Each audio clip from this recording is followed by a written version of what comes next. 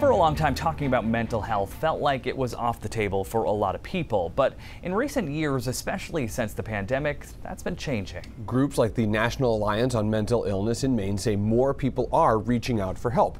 It's a positive development in the fight to end stigma, but there is still a shortage of people available to provide that help. News 13's Chloe Thibault joins us now with more. Hey, Chloe. Hey, Zach and Chris. Yeah, this has been a problem for a few years, but now one woman in Kennebunk is trying to help. A couple of months ago, Anush Hansen, a licensed professional counselor, launched her new website, the Maine Therapist Directory. She says her goal is to connect local people more easily with local therapists and support others along the way.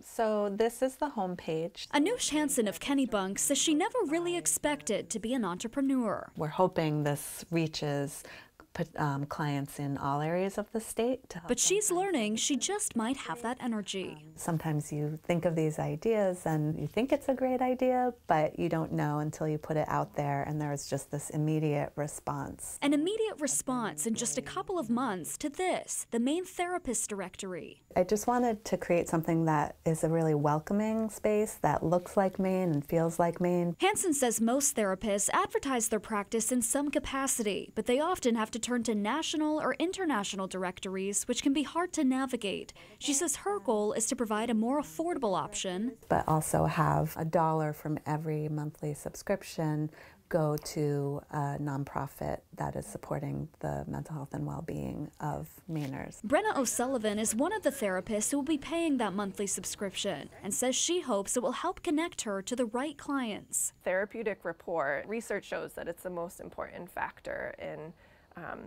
getting the results you're looking for from therapy. And if you don't have a connection with that individual and you don't trust them and you're not open and honest with them, that can create barriers and it cannot be impactful. Hannah Longley with the National Alliance on Mental Illness in Maine says it's currently hard to even find a therapist in general. She says pre-pandemic, about 1 in 4 Mainers was seeking treatment for mental health care. Now, since COVID-19 and the increase of connections, the decrease of stigma, we can assume that the numbers have definitely increased of individuals who are seeking out treatment. Now, Hansen says so far about 50 therapists have signed up on her website, and clients are also using it. She says the first recipient of her donation will likely be NAMI Maine. You can learn more at mainetherapistdirectory.com. Zach and Chris, back to you. All right, Chloe, thanks so much.